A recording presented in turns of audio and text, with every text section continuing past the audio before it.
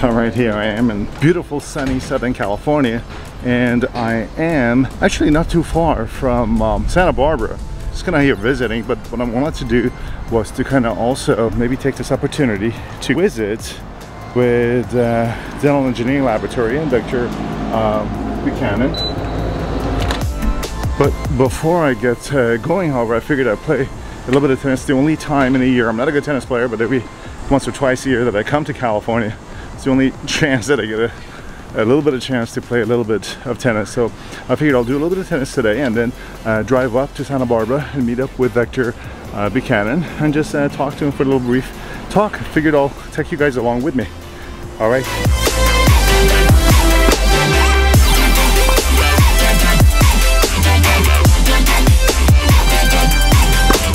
Jeez, I'm already exhausted.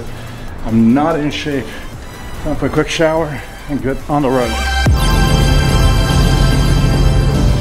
Well, heading out here on the Ventura Freeway out to visit with Dr. Buchanan. It's going to be about an hour or so drive, hour and a half drive. Going to beat up from tennis, but I think I can make it.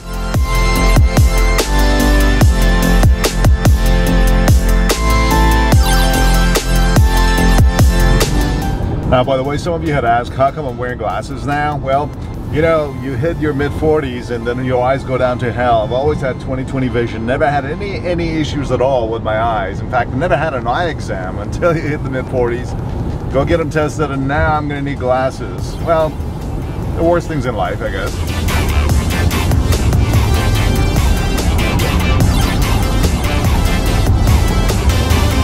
That's all burnt out from all the fires that they've had recently there.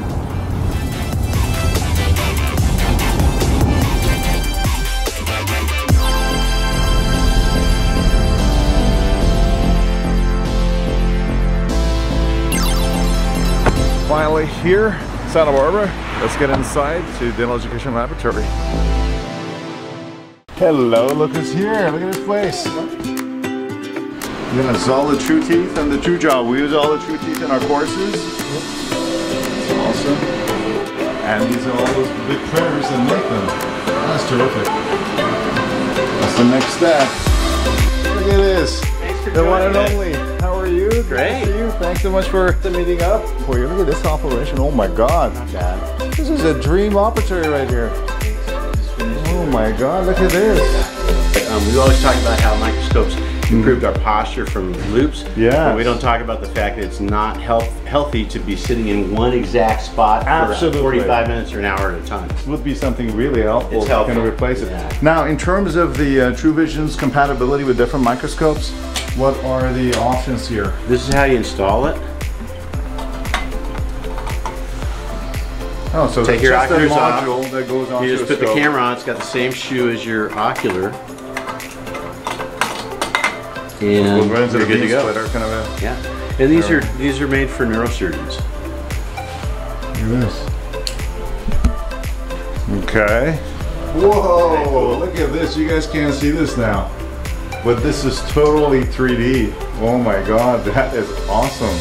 So doing heads up, it's a pretty good replication of a surgical procedure. I think. It is. No wonder it's called true jaw, right? That's very true to the I think real the anatomy. thing about surgery is, unlike endo where we can use an extracted tooth not attached to a patient, surgery usually practice on a pig jaw, which really doesn't teach you anything, or on a human. It's hard to find humans to volunteer for that. Anatomy is fascinating. Yeah, it's yours. Right. So now I see. Well, thanks so much for joining me. Let's talk a little bit about HiFlow. The most important part of this new sealer is the sealer that's based on. The hardest thing to design or invent or develop is a new filling material, because time loves a hero, and only time can know if it's real, to quote a Little Feat lyric. But after 5 years, you only know that it works for 5 years, and we have the example of Reslon, which failed at 6 years, as a cautionary tale.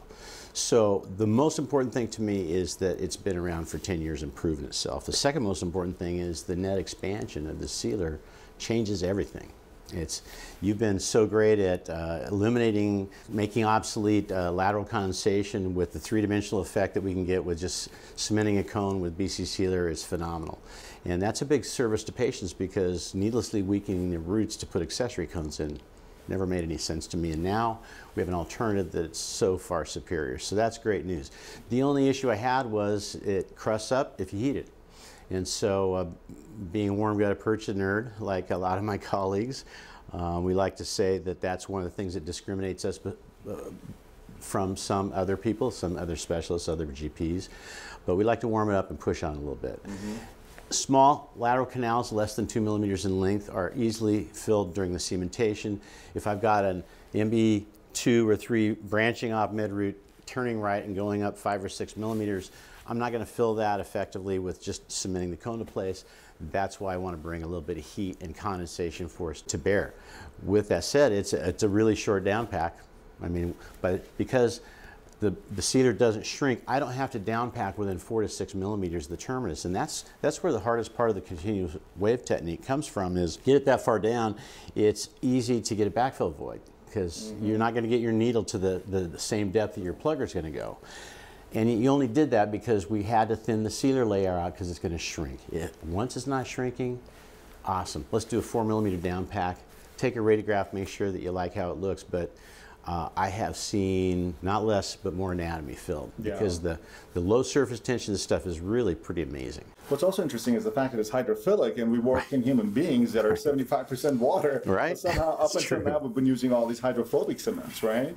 Right. I've been using the HiFlow as well, even with hydraulic condensation, which was a one cone technique, but also in some cases where, as you just explained, if there is more hydraulic pressure needed, then I would down pack, as you mentioned, just about 4 millimeters or so. Now, one of the things I've done is also I've tried to backfill with the BioCeramic that 4 millimeter with the HiFlow, using design some new tips that are going to be able to backfill with it. So that'd be brilliant. Actually, that's at 4 millimeters, so once it sets, you can get through it easily as well.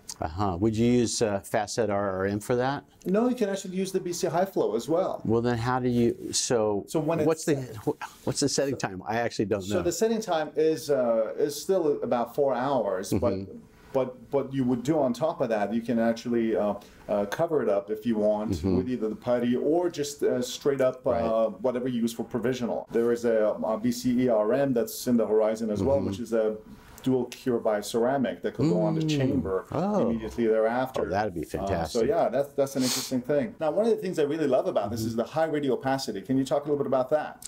Yeah, if you're a three-dimensional warm gutta percha jockey, you live and die by seeing lateral canals at the end of the case. We call it it's about the look, right? It's the thrill of the fill, right? So it's not going to make the case work better, but it's certainly going to make you look smarter to your referring dentist if you're a specialist. But the BC sealer, as originally formulated, is a little less radiopaque than the pulp canal sealer I'm used to using. Now that's like over the top radiopaque, like H+ is. Right. But I just said, well, if it doesn't make any difference to the formulation, we don't have to reassess how well this is going to work within the formula you have. Please make it more radiopaque, and Quan Su Yang was able to do that. And that's wonderful. And to be honest with you, I love the flow of the HiFlow, but the main draw is that high radioopacity, because even though I use it with hydraulic condensation, the cases look denser, so you can actually see now those lateral canals that that were being filled with the BC sealer, regular BC sealer, but now you can actually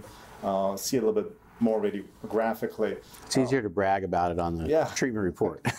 Validate you don't want to point, say note the lateral canal and then palatal root, and they can't see it. That's so true. But in terms of chemistry, it's pretty much the same as the regular BC sealer. The chemistry is ideal. Particle size is just a little bit smaller, so they can flow better. There's a little bit of additive. They add a little bit of so the zirconium is their radiopacifier, which is great because it's bound by the material that sets up in this, and there's no change in the formulation because they used just a little bit more of the same radiopacifier that they use in the BC, and that's zirconium, which is really nicely bound in the setup chemistry. Yeah, which is also a very biocompatible type of a radiopacifier, so we can get the best of both worlds. Terrific. So see some of your cases that you've done using the HiFlow. They all look as usual, beautiful. And but Steve, also our viewers, we all know that the success doesn't come from the obturation, right? What is the absolutely key to success? The success is if you can kill all the bugs, you can put glass ionomer at the orifices and not fill the root canals at all. It'd be a little hard to get paid by the insurance company, That's right. But that is the truth. The only reason we fill root canals is because to date, we've never been certain that we have a sterile root canal system. So we have an opportunity to get another 2 to 5% success by sealing anything that's not dead inside the root canal system, put it into a dormant state. Disinfection is key to success, obviously. It is. It is. So, Steve, you have basically popularized vertical condensation. You've anybody else that I can think of, you've had the most influence in terms of, after the Schiller, obviously, to popularize vertical condensation. And you've always used the Kerr Pulp Canal sealer or sealers such as that, ZOE or resin-based cements. So why is what's the impetus for changing from those to the BioCeramic now? Well, as I mentioned to you, changing sealers is one of the scariest things you can do. It's like you're an implant surgeon for 20 years, and if you change your fixture, you're going to have some failures before you get back into the groove. So it's a serious thing. I've only used pulp canal sealer because of the properties it had that really made the Schiller technique work. When we were doing flame heated heat carriers, that's how old I am. Flame heated heat carriers and pluggers and going in and out, and always the opportunity to pull the whole cone out of the canal. Pulp canal sealer has a certain tenacity that would help hold the cone in the root canal. So that was one of the advantages. The other thing was it's super biocompatible because it sets up really quickly. Not totally biocompatible, but the quicker sealers go off, the sooner they become less toxic. So I've always liked that part of it as well. So it'd take a lot for me to change that. And so I changed for the simplification of the three-dimensional continuous wave technique. And you're right, the continuous wave technique is a simplification of the Schiller technique. Schiller invented vertical condensation, we do centered condensation. Everything evolves all the time. But being able to down pack 4 or 5 millimeters and get the same outcome three-dimensionally as we used to when we're going way within 4 millimeters of the terminus of a root canal, that's a huge difference. The biocompatibility, although pulp canal sealer sets rapidly and is relatively biocompatible, it's not totally biocompatible. This stuff is. And our experience with MTA really informed us about what we should expect from our materials. Before MTA, nobody ever thought you could have a perfect seal and perfect biocompatibility. And now we demand that. It's a continuation of the same trend that you started in terms of understanding the importance of filling the canal in 3 dimensions and the full volume. And I think Gutta Percha was probably the best filler we had at the time. So now as we're moving towards the BioCeramic era, it seems like, the question is, well, why does it have to be Gutta Percha? Maybe it could be a larger volume of BioCeramic, which, as you said, also it can expand and it's biocompatible, it can get bonding. So we have a lot of advantages packed together.